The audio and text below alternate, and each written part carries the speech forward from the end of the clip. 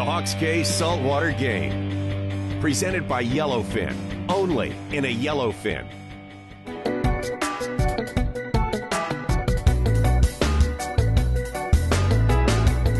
Mangrove shorelines throughout Florida are one of the most productive areas to fish. What it takes in the mangroves is covering a lot of ground to find out where the fish are. There are countless miles of mangrove shorelines throughout the state of Florida, but that doesn't mean there's fish in every bit of that.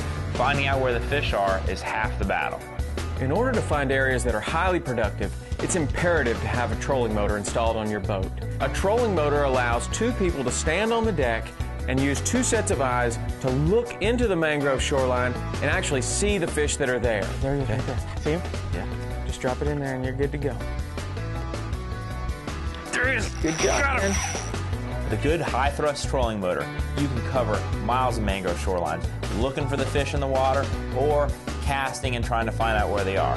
In a lot of the situations here in the Keys, we have clear water, so we can actually, without even fishing, we can just run that trolling motor on high, cover lots of ground, and find that most productive area. He's looking right at the surface, Bam!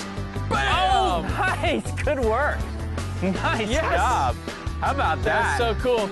Almost any mangrove shoreline has the potential to hold snook, tarpon, redfish, and Goliath grouper. These fish will hang around the mangroves because it's an excellent spot to ambush any small fish that lives there. With a trolling motor and a live well full of pilchards, throw a few pilchards here or there, and you're going to see these fish being attacked by the bigger predator fish that are there. And once you see what kind of fish are there, you may be able to catch them on that trip, but if you can't, you can come back, be better prepared, and know exactly where they are. Once we find an area that has those fish, it's real simple to just come back around with the trolling motor and fish it effectively. Oh, there he is. Oh, that's a big redfish. Oh my gosh, big redfish. He was trying his best to get you back in those trees, you know? Wow, that was cool.